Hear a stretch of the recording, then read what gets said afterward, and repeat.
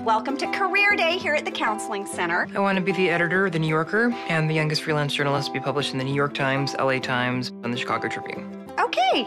I've got to get into Northwestern. Never heard of it. High school. Society's bright idea to put all their aggressive, naive youth into one environment to torment and emotionally scar each other for life. She smells like gluten. You need to be on antidepressants. No way. You were on ADD medication as a kid. I thought I was just really calm and mature for my age. I hid it in your food. I've been the president of the Writers Club, the editor of the newspaper, just to better my chances of getting into that school. Vicky, you have your weather report ready. Yeah, it's cloudy. It's been challenging. If you want to impress them, you're going to have to submit something else. Like what? What about a literary magazine? A literary magazine. You can inspire others to write while writing yourself. Absolutely not. No. Everybody hates you. Your dad tells me you're quite popular at school. Just don't be too hard on yourself.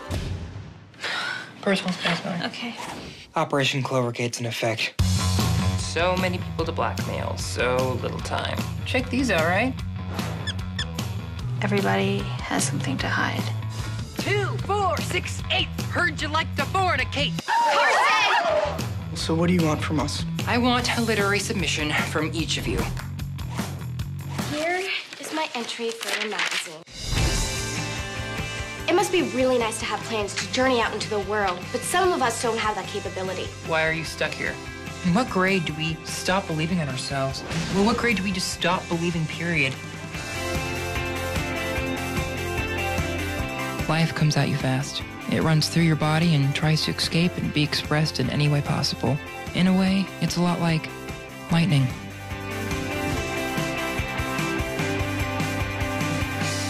I did write a short story. Fantastic, let's hear it. It was the best of times. It was the worst of times. You didn't write that. It's in my handwriting.